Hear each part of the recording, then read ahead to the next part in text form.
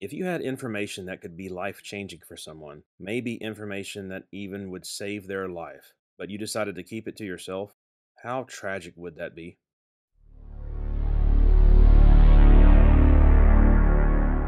John tells us in Revelation, anyone whose name was not found written in the book of life was thrown into the lake of fire.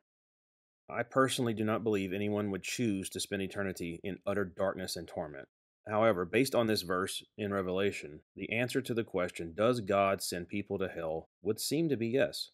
In this video, I will be using quite a few scriptures because it's very important for you to understand the information that is in the Bible that can save your life.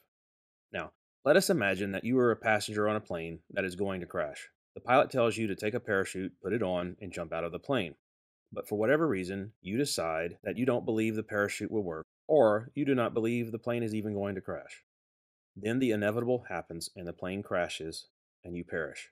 Is it the pilot's fault you chose not to take the parachute? Or you are on a boat that is sinking. The crew brings you to the lifeboats and instructs you to get on before the boat sinks. You decide not to climb into the lifeboat because you think you can save yourself another way. The boat sinks eventually, and you with it.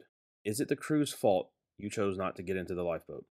Or perhaps you go to the doctor and are diagnosed with very high blood pressure. The doctor prescribes you medication, but you refuse to take it, and not too long after, you end up dying from a stroke. Is it the doctor's fault you died, or was your death due to your choice?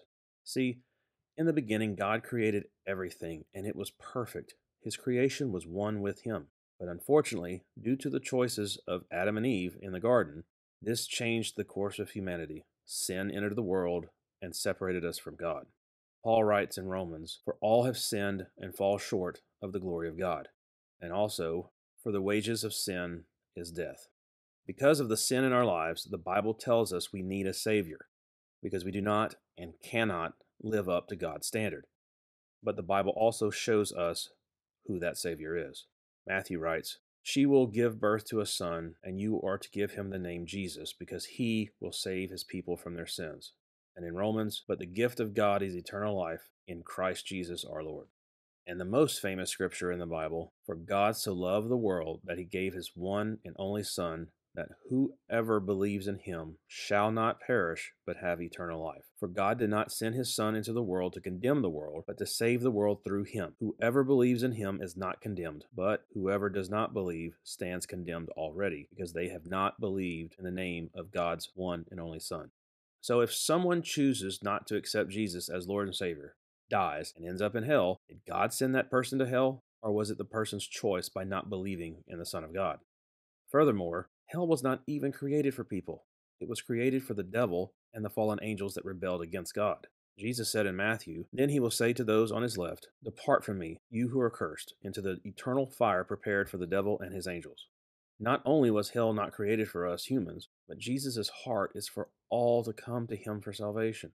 Paul wrote in 1 Timothy, "This is good and pleases God our Savior, who wants all people to be saved and to come to the knowledge of the truth."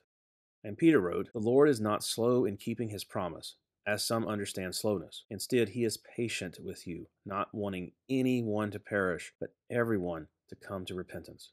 So how can we be saved? Luke writes in Acts, "Sirs, what must I do to be saved?" They replied, "Believe in the Lord Jesus, and you will be saved, you and your household."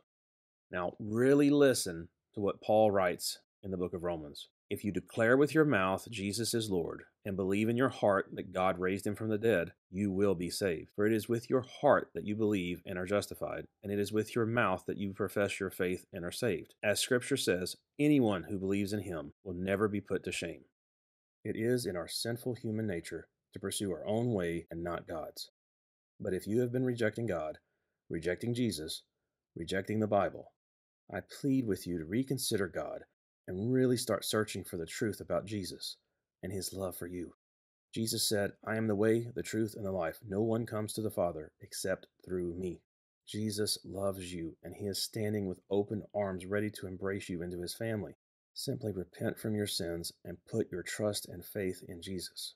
Our only hope to save us from an eternity in hell is to believe in the parachute, the lifeboat, the great physician that God sent us, which is Jesus Christ.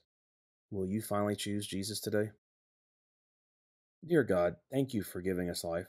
Thank you for all the blessings and provisions you have provided for us. Please be with those who have yet to believe in Christ Jesus. Please protect them from the lies of the enemy, and may their eyes finally be open to the truth of who you are and how much you desire a relationship with them.